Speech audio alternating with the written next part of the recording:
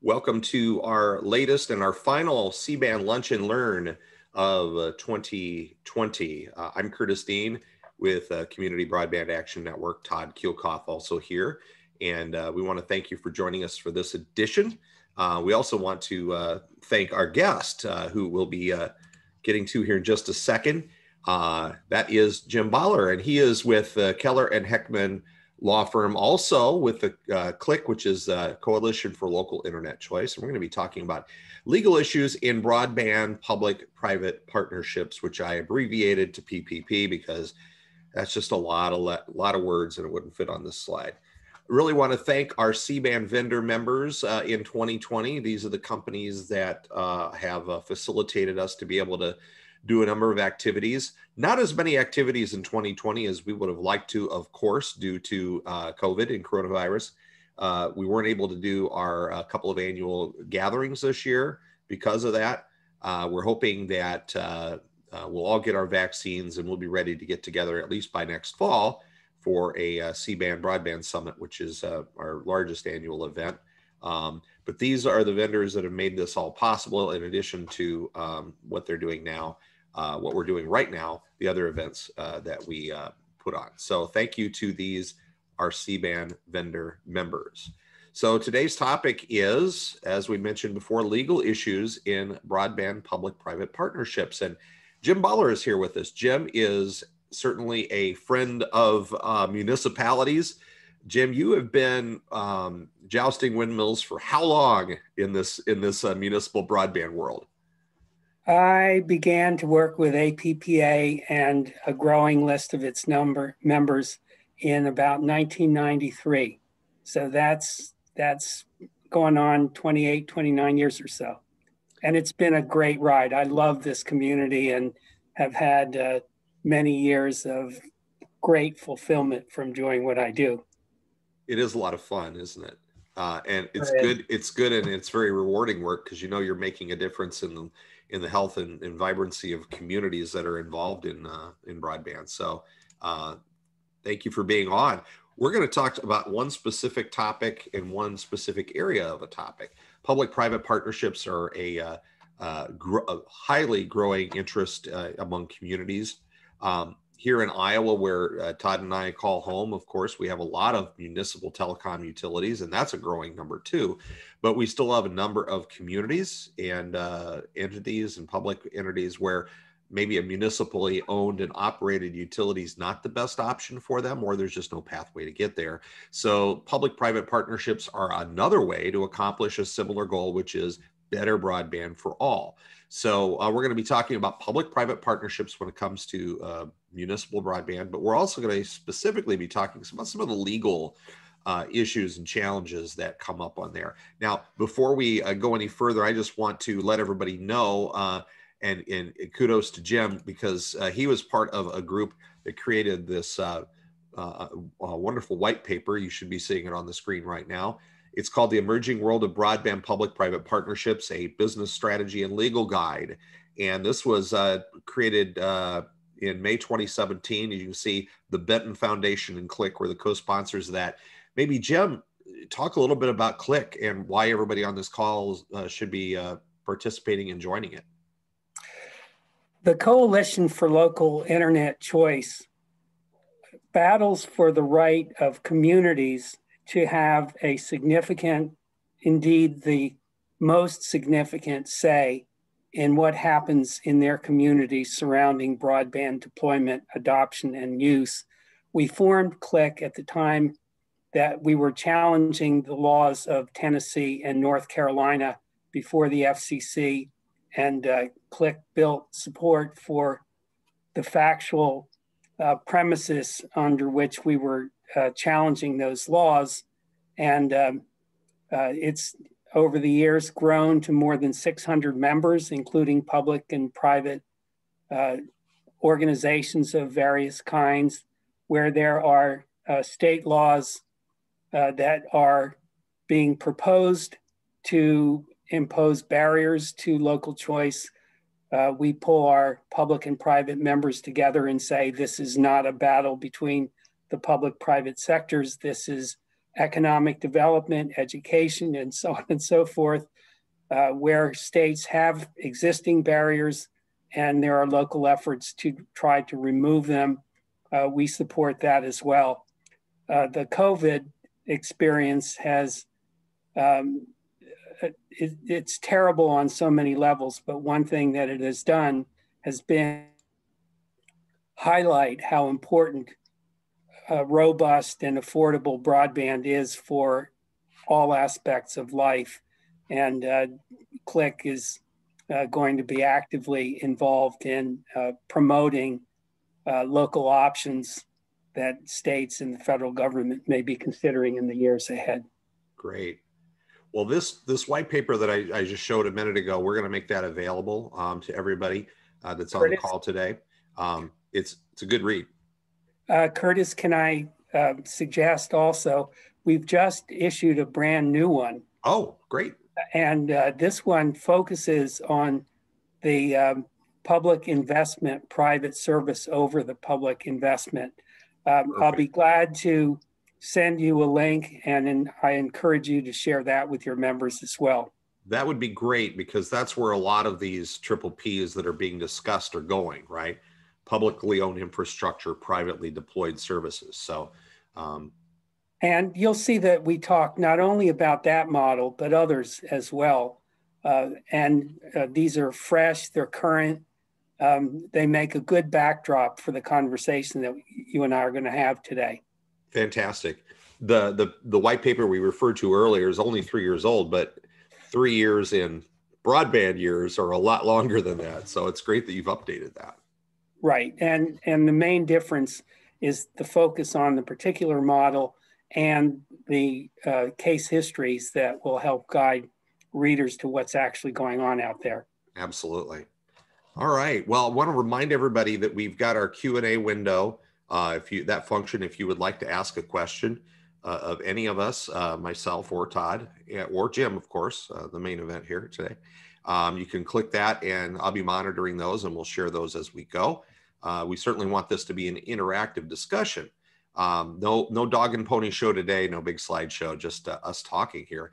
And then you can also use the chat window to do the same thing, and I'll be monitoring both. All right, Jim, so we're really going to zero in on some of the legal challenges and issues with these public-private partnerships for today's discussion.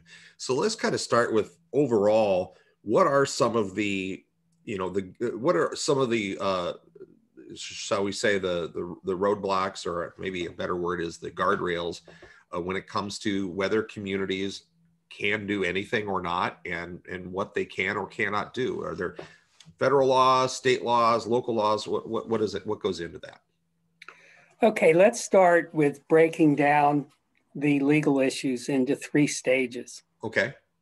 In stage 1, and I'm going to speak from the perspective of a local government as opposed to a private partner. Right. All right.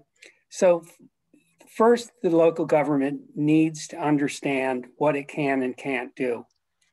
Federal law is generally supportive of community broadband and public-private partnerships.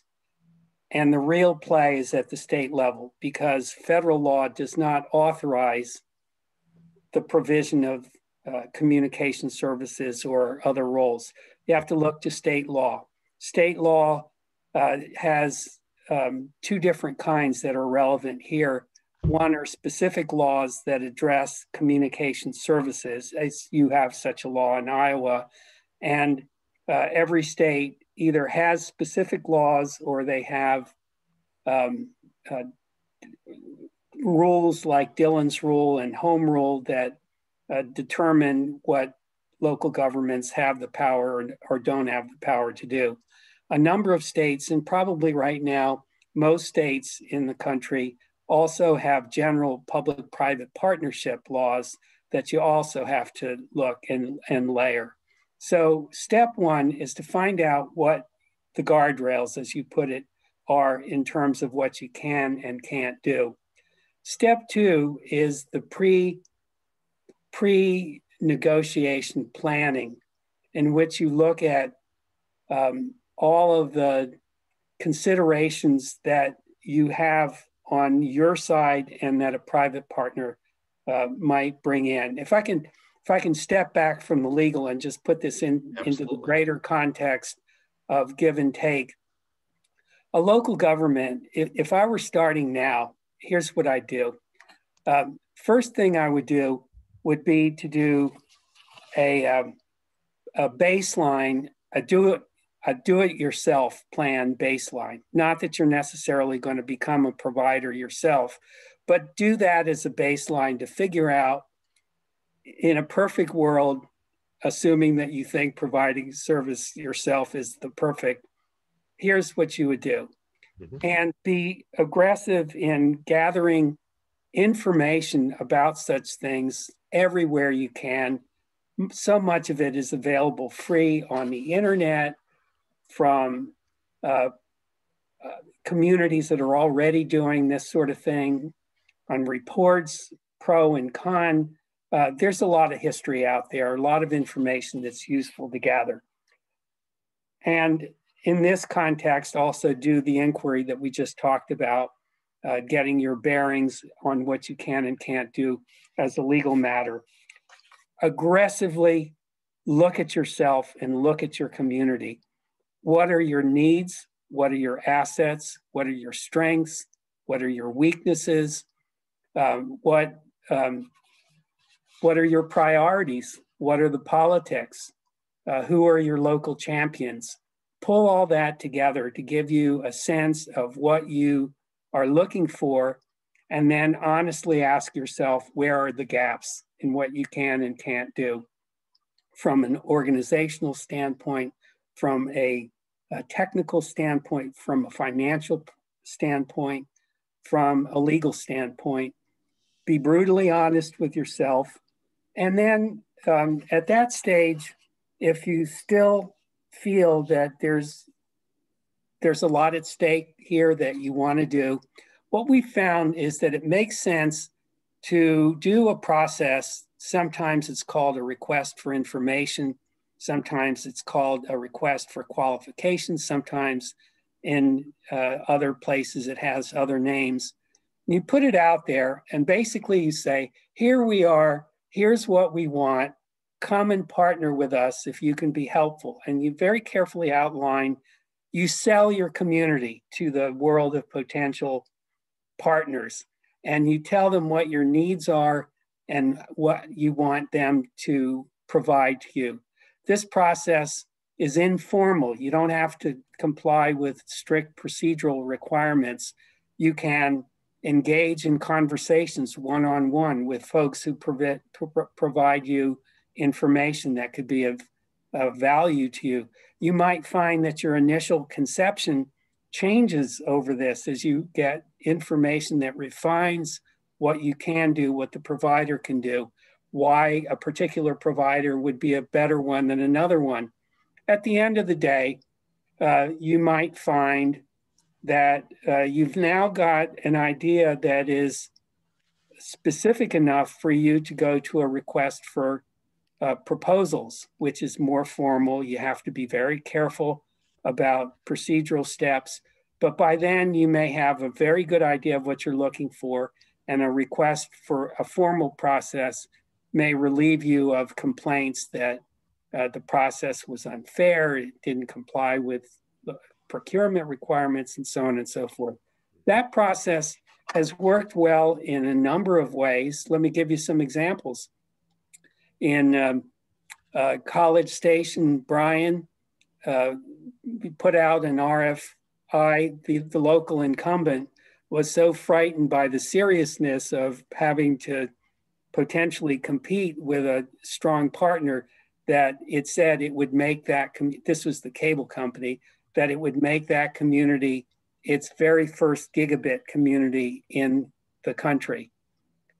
Now College Station and Bryan are thinking about going their own because that hasn't happened, but that's a reaction that sometimes occurs. In Fresno, California, for example, the RFI produced 12, 13 responses, and the city said, hey, we went into this looking for a single partner. Half a dozen of these things are proposals that we can work with, and it in fact went ahead and worked in various ways with multiple others. And sometimes the process does result in the identification of a partner that really works. I've spoken for a long time, but no, that's fine. But I hope this is, a good enough answer to your question. Absolutely. Yeah, we found that that community prioritization is really a key component to the process. That really focusing on what a community wants and trying to then relay that information to leaders in a way that they can take action on it. I think sometimes people get stuck in the process of collecting it and not so much the prioritization. And so, that's a tricky facilitation to do sometimes. Do you have any tips for people that are trying to kind of work through, this grid that we have to put together in terms of everything that's in that white paper? There's criteria that you have to think about. Well, think of this as a process of defining yourself as a community. It reminds me back, you may remember in around 2010, 2011, Google launched a community, Fiber for Communities program with a request for communities to offer to be a model test site. Yeah. In the course of working with Google on that RFI, I suggested a question that would give the communities an opportunity to give a narrative of what they were looking for. And those were the most, to me, interesting responses that came out of that whole process. At the one extreme, some communities said, if you don't come and partner with us, we're going to die. And that was not a response that didn't have merit. In their view of themselves, it had reality behind it. Sure. At the other end of the extreme, there were communities, Baltimore was one of those, for example, who said, this process has gotten us looking at ourselves. And frankly, we liked what we saw, and we're going to go ahead with this, whether you join us or not. But if you do join us, we're going to really do great. And so that's the range for communities. If they view this as a process that can really build their community, it can turn out to be great for all concerned. It's not just a problem that needs to be solved. It's a process that leads to a vision that solves that problem. But during the process, you'll discover there are other things you can accomplish that you hadn't even thought of when you first started. That's interesting. Go ahead. And who your neighbors are and what their needs and what their strengths are. And you can through this process, look at yourself holistically and comprehensively. Where are your digital divide issues and how do you solve them? Where are you now and where do you want to be 5-10 years from now? And what's the path to getting there? It's a beautiful process if done well. I know you guys are great at it. Well, thank you for saying that. We appreciate it. It is a process that there needs to be buy-in by that community and those community leaders and champions, as opposed to just saying, here, consultant, solve our problem for us. It's got to go a lot deeper than that. Yeah, the key is, to bring in help the community figure out that the energy is going to bring in, an economic development partner as well as, and that can be done well, or if it's done poorly, then it's just not an asset, to the extent that it could be. But again, it's just like we said, setting expectations through that process also about the community finds out what it wants, but then, you're raising the bar and the expectations, and that needs to get communicated. So then you can not only evaluate, but you can attract the right one. Right. Right. What are some of the best practices that you've seen with communities when they're evaluating? Okay, let's say they've gone through this process. They realize that the best way to accomplish our goal and fulfill our vision here is to partner with someone or some entity within the private sector. What are some best practices on the process of choosing that partner or partners?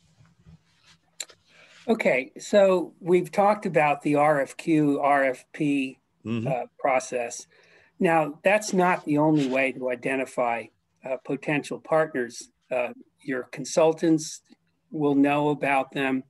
You can find them on the internet and so on and so forth. But once you've got to the point where you have a live entity sitting on the other side of the table, and it could be more than one entity, you could combine communities and do this jointly on a regional or multi-local basis and so on and so forth. And so you work toward developing a term sheet on what a partnership would look like. And that's a very, I won't say it's a very long process, but it should be a detailed process, because you're going to be talking about what the status of your community is from a technical standpoint, what your demand is, what your supply is, what your competition is. You're going to talk about all of those and what the role of the two parties or more will be in addressing that. There are funding sources of many kinds out there, some available to public entities, some available to private entities. Some can be layered on top of one another. You need to talk about how that process can work. If you're a community and you're looking at this situation from the standpoint of your own community and surrounding communities and so on and so forth, you've got to think about organization and governance. There are lots of these things. Best practice, I don't know if there are something that you would catalog and say best practices, because it ultimately needs to go back to what works for the particular community. Right. That's why we call ourselves Coalition for Local Internet Choice, because there are so many choices that are all rooted in what works for the community, because if it doesn't, the project won't work as well as it might otherwise. You mentioned, we talked a little bit about a couple of examples that you gave us of communities that have been through this process. What are some of the ones that you really identify as a success story that have gone through the process that we're talking about public-private partnerships? I couldn't wait for that question, because I'm gonna tell a war story that's going to hit on so many different aspects of this I hope you'll find an interesting way. Back in the middle 1990s, Virginia passed a law that imposed barriers on municipalities providing service or even using infrastructure to support competitors of the local incumbent carrier. And one provision of this law said that if you've already got a network, you must sell it, but you don't have to offer it to the incumbent. So you can imagine how that legislature was thinking. We were working at the time with a city called Lynchburg, Virginia, that had invested $3.5 million on a fiber network that connected up the school system and the local government. And when this law hit, the question became, well, how do we sell this network in a way that benefits the community?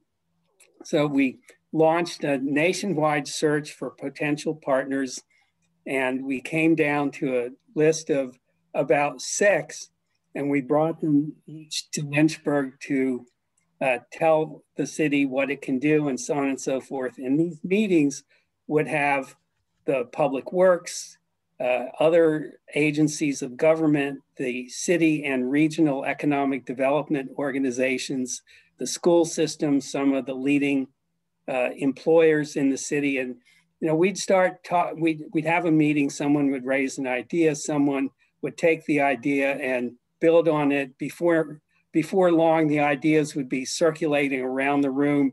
levitating the table. In one of these incidents, one of the proposers listened to this, and she's watching the ideas circulating in the room. And finally, she stood up and she said, "I've got it. I've got it. I know what this community needs. You need a chips factory." And to give you an idea of how the state of economic development was at the time for communication service, the regional economic development representative said, "No, we've got one, Frito-Lay." For those of you who don't know that, that's a potato chips manufacturer. Yeah, they don't run very fast as processors, I don't think. In any event, we ended up negotiating a deal under which the city sold its network for $1. And what it got back was, number one, a 30-year irrevocable, indefeasible right to use the fibers that it was already using for 30 years, 8 fibers on each new run in the city, a commitment to get the lowest rates for telephone service in the state for a period of 10 years, a commitment that the provider would make internet available to all addresses in the city within 4 years, with a specific timetable and deadlines within those 4 years, $500,000 in the provider's equipment discounts, and $200,000 worth of free engineering advice. And I guess that turned out to be a very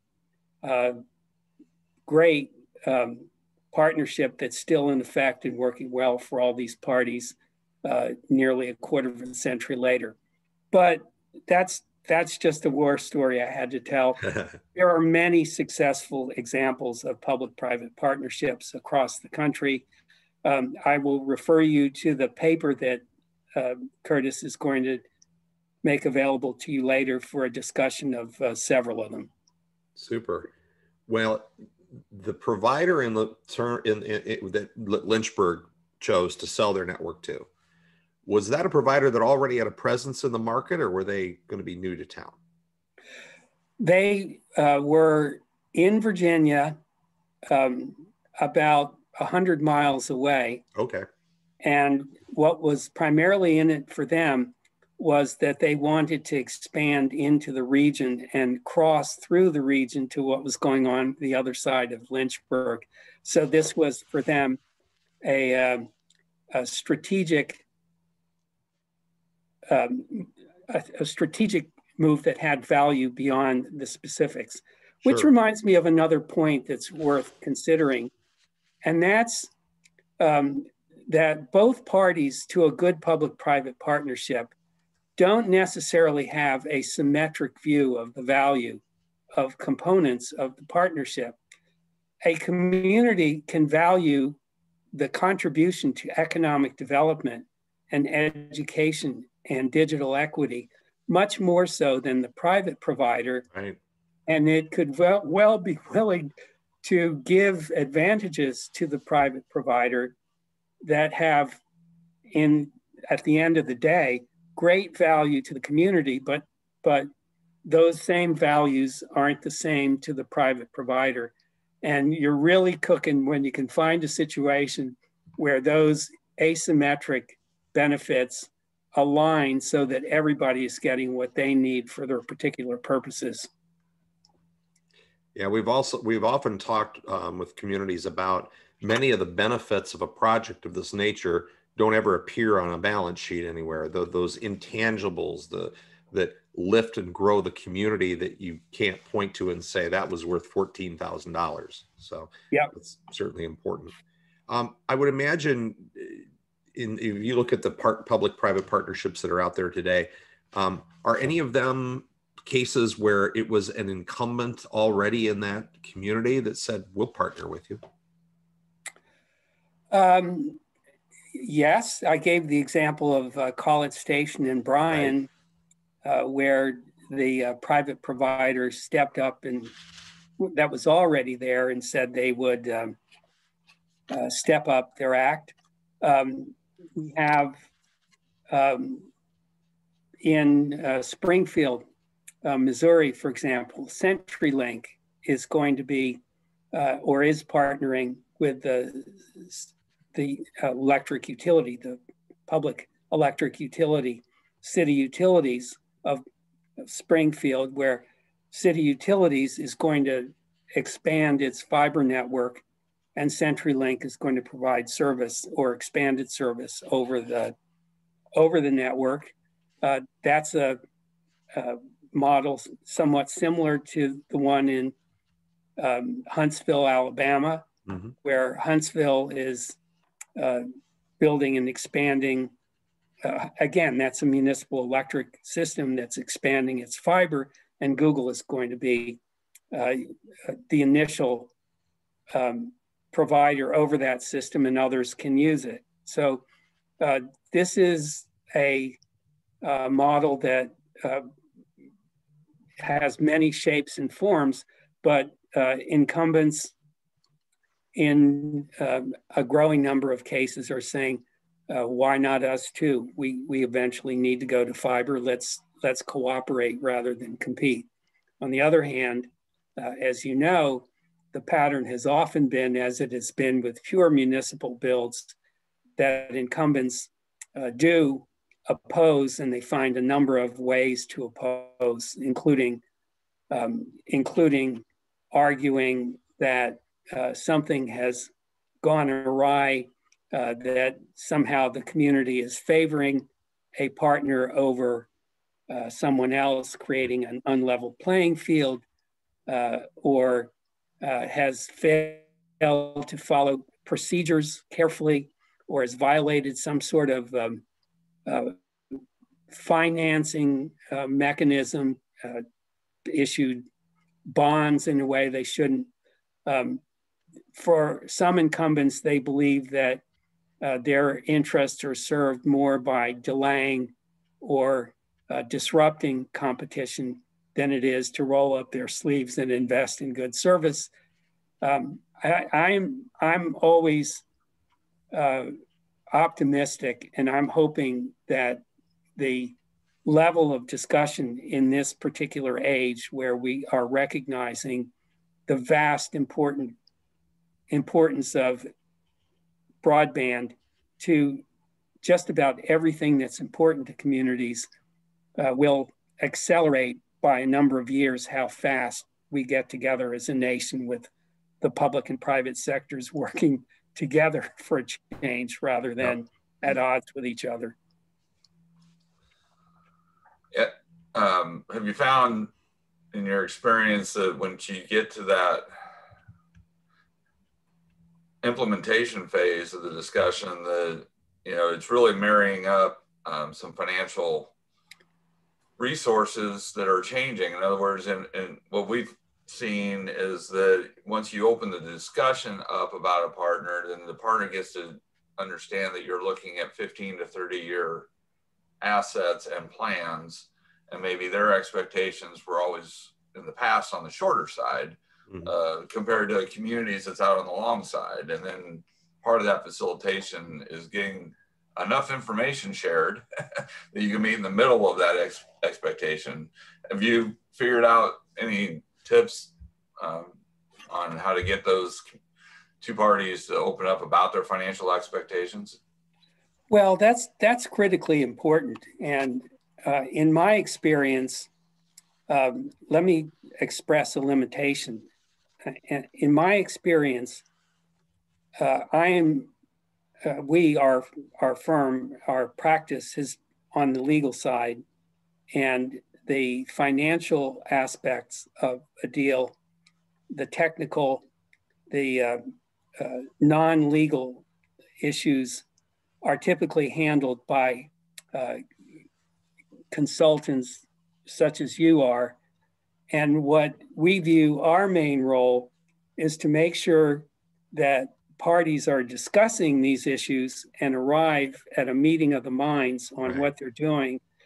And our great challenge is to document what those expectations are on both sides and to make sure that our client has a mechanism for addressing the situation if things don't work out as the parties hope they will work out.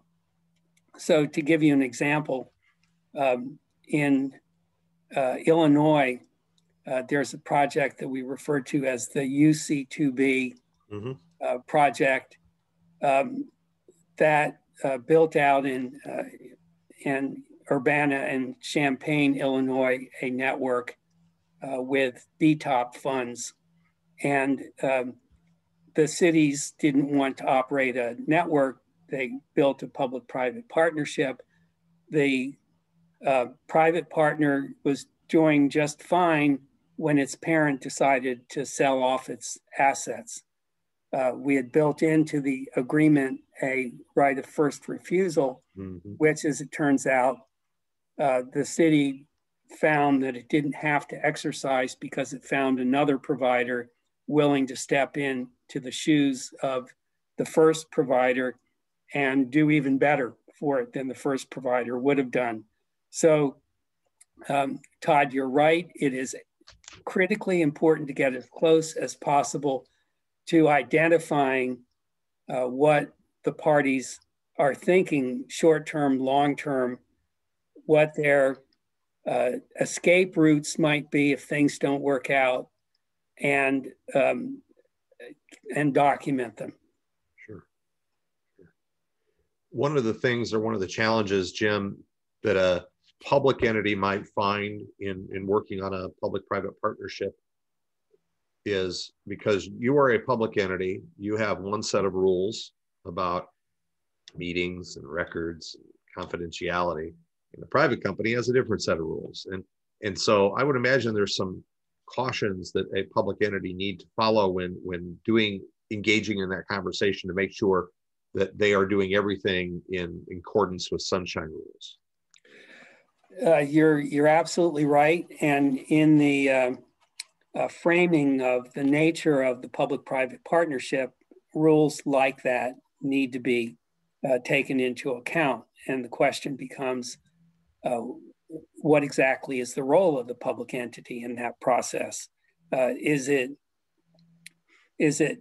at the governance level? Is it at the operational level? How deep does it go into it? And to what extent do local requirements on disclosure allow for confidentiality in the sense that the organization is behaving like a private business? And these are built into state laws that differ from place to place. Some states explicitly say that a local government acting as a business have the same exemptions that a private entity would have. Others are much less generous than that. I would add that when you look at the laws across the country, there are a great many potential pitfalls that you have to be very careful of and avoid. So, for example, in some states, there is a ban on public entities providing communication services. Right. And if the law stops there, that's something you can work with. You can arrange the partnership so that the private entity is the one that's providing the service, and so on and so forth. Then there are laws that said that municipalities can't provide services directly or indirectly. And now, what do we mean by indirectly? Okay, and we've experienced organizing things so as to comply with that standard.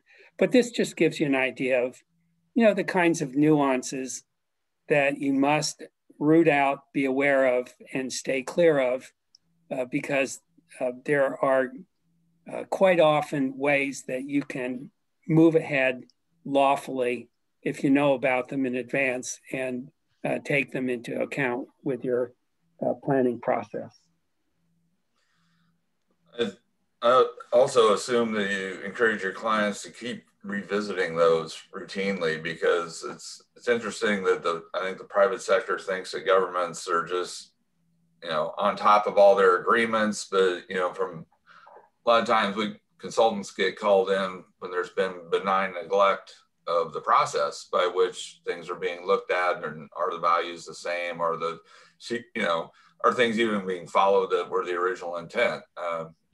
And it's just the nature of the world that, especially that's when staff transitions at the city level, and they forget why these things are done, and no one goes back and looks and says, oh, well, we just haven't done that agenda setting, the right way over the last 5 years to talk about why we might have a values change now, or secrecy, or, the financials, things like that. You just need to revisit those goals and processes once a year. So the transitions happen well, because companies get taken over. And I would not only agree with you as to revisiting, I would certainly emphasize visiting in the first instance, because you might find you've got plenty of authority at the state and local level, but lo and behold, you've got a pole attachment agreement that gives the entity language that says you won't compete with them for the provision of services, or stuff like that. And you need to root this stuff out at the front end too, to make sure that you have addressed appropriately any kinds of issues like that may exist out there. It's a lot better to find those before they happen than when you've gone down the path and invested a lot of time and money and energy in doing stuff that you could have done differently and avoided the problem.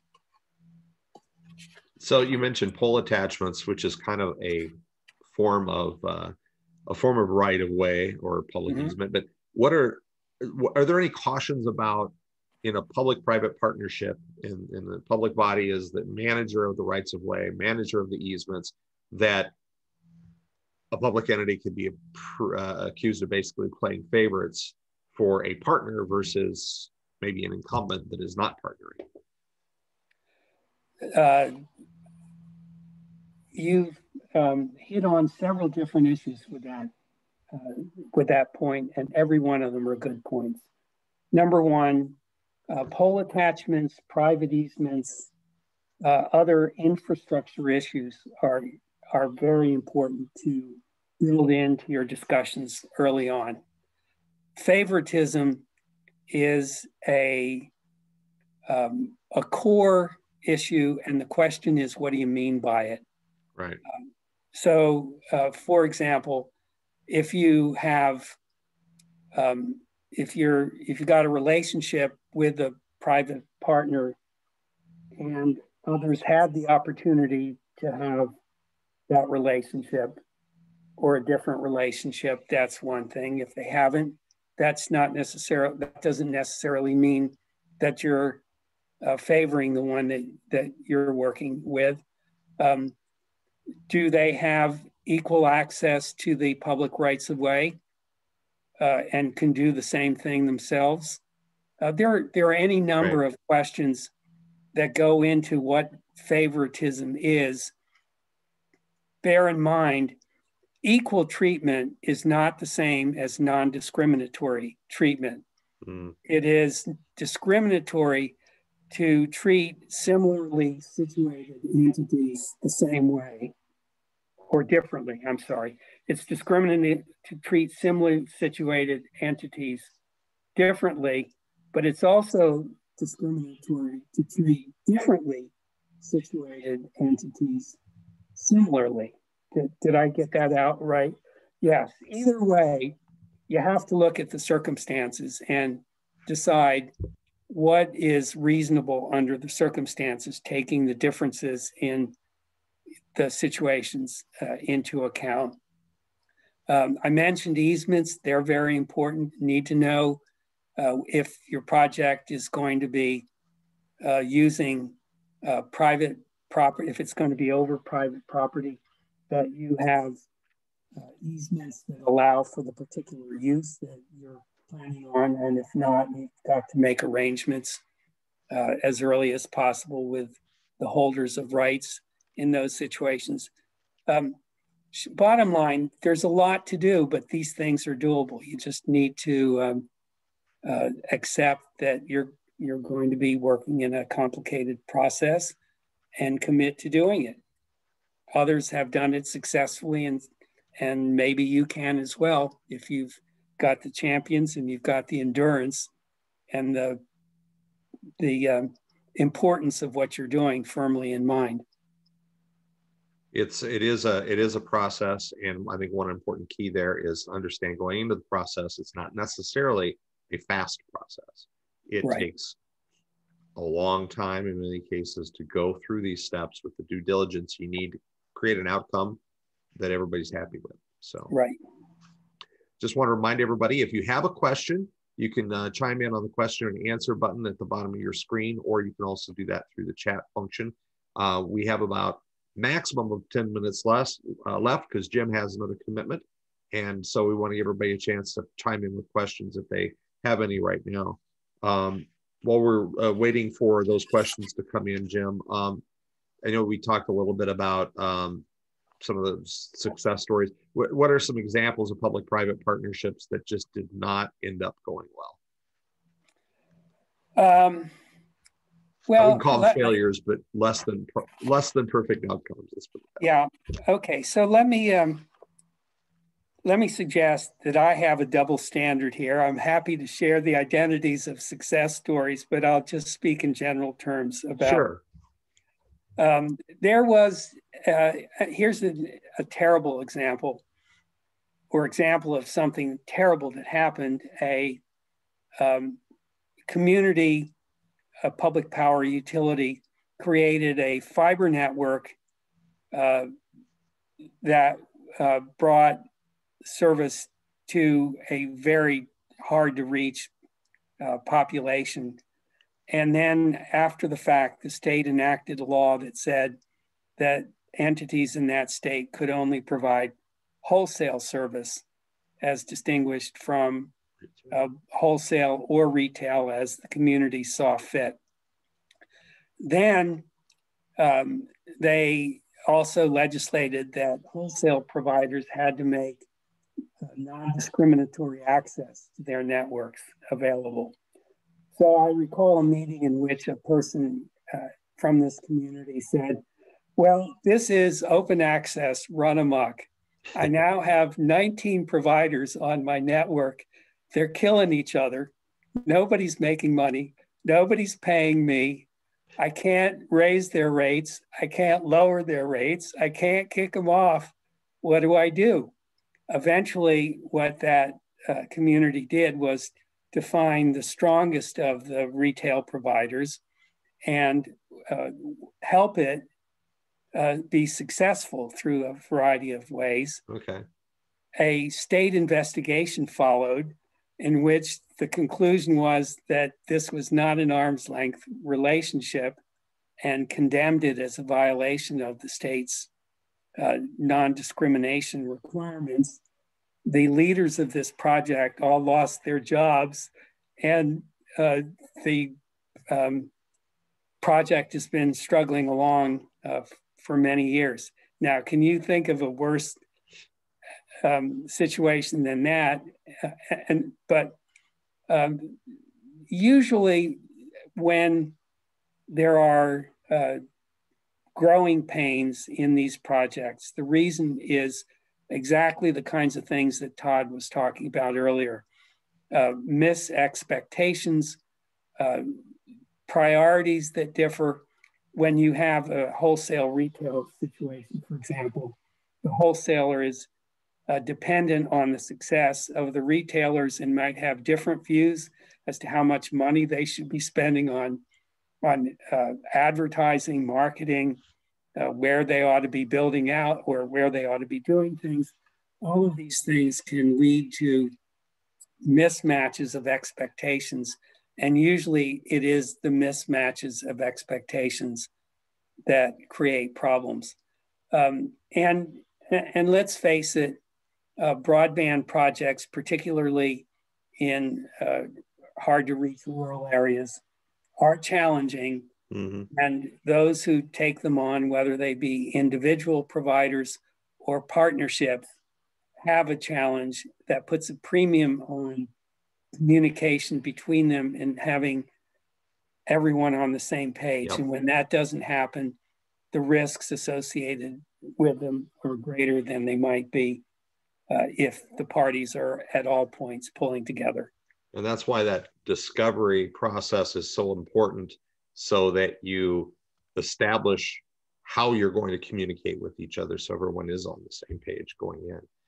Right, and then going in, you plan on revenues being lower than you'd like and costs higher than you'd like, so that your model is conservative and you've got some room in case things don't work out as well as you would like them to. We have a couple questions, Jim, so let's try to get to those before we have to bump off here. Do you find the existing utility pole owners follow the FCC's One Touch Make Ready rules so that they make ready to attach new plant and it's not such a roadblock? I ask this as municipal utilities do not necessarily follow these new rules. I think I know the answer to the second part of that, but maybe discuss. I know the municipal utilities are under the FCC mandate, correct? Actually, it depends. Okay. Municipalities are exempt from federal regulation altogether. And so, and in particular, in some states are allowed to reverse preempt federal rules, and where they have done it, it's the state rules that are relevant, not the federal rules. And so we found that municipal entities were generally supportive of the concept of One Touch Make Ready. They prefer not to have the need for several truck rolls if they can get things done in an organized sort of way. I can't tell you, there's not enough of a body of experience since the FCC enacted its One Touch Make Ready rule to see how it's rolling out across the country. And I imagine it's mixed. It's mixed because there's a lot of good to the concept, but the application of it in the face of opposition from existing attachers may make, in some situations, it not worth the battle to do it, or other situations may make it make sense for all concerned. Great. Next question. Are examples of public-private partnerships for fiber to the home systems common? And in such case, who generally owns the fiber? Thank you for the opportunity to steer you again to the paper that Curtis will be sending around or making available, because it deals directly with the model where public owns the infrastructure and private entities use it to provide service. And you'll see specific examples of how that model is used and the conceptual ideas as to what's good about it, what's challenging about it, and so on and so forth. There's a broad range of different options that different communities have used. And in most of the cases, it comes down to what they can do under the law, what is in their best interests, and what they can find a private partner is willing to do. Some private partners may say, sure, I'll partner with you, public entity, but I want to own the fiber because I want to be able to tell you what I want to have exactly the fiber, type of fiber and equipment I need. So let's do some other form of partnership. And there are others who say, well, I'd just as soon have you own it because I don't want to pay taxes on it. Right. Or for other reasons. I just want to raise my share of revenues, or have my lease fees or whatever it is that in a particular relationship you negotiate reflect the risk I'm taking of you owning it and the marketing opportunity not being what I hope it turns out to be. So these are all negotiating points. And that's another thing I'd point out about the white paper, not the new one I haven't read yet, but the first one, I'm assuming some of the same things were in there or updated, but the discussion of shared risks and shared opportunities there, and how you need to evaluate those going in so that everybody comes out, you know, a multi-win situation there. Mm-hmm. Yeah, again, the perception that that you can just avoid the risk isn't really real. It's a matter of how is it going to be shared. You know, again, going back to those capital structures where a private company may have a 7 to 10 year window where their owners need to recoup, you know, their investments, and cities are looking at 20. So how do you share then, getting those capital structures aligned in a feasible manner? Because that's just part of what has to happen. Yeah. One other quick one here, and I don't know if we've got time to address this, Jim, but when you got to go, you just tell me. Did Amana, Idaho ever gain significant customer penetration, being that the customers have to pay close to $2,900 per install to own the network? I can't say definitively today, but it was well on its way. Okay. It's very popular, and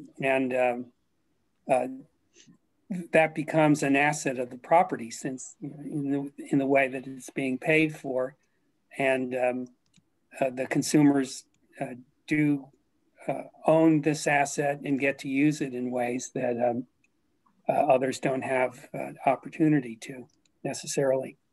I would love to stay, and as you know, when I don't have something that's right on the tail of things, I'd stay forever. And so I thank you and the participants, and I wish you all well. Absolutely, and if there's Jim. anything we can do for you, give me a holler, and we'll be happy to oblige. Well, I'm sure we'll have you back, because we do appreciate the information, and you're one of the guys with the biggest brains in the business. So thank you very much. We can let you move on. I just want to preview our next Lunch and Learn. I'm going to sign off, guys. You bet. Right. Hey, thanks, Jim. Appreciate it.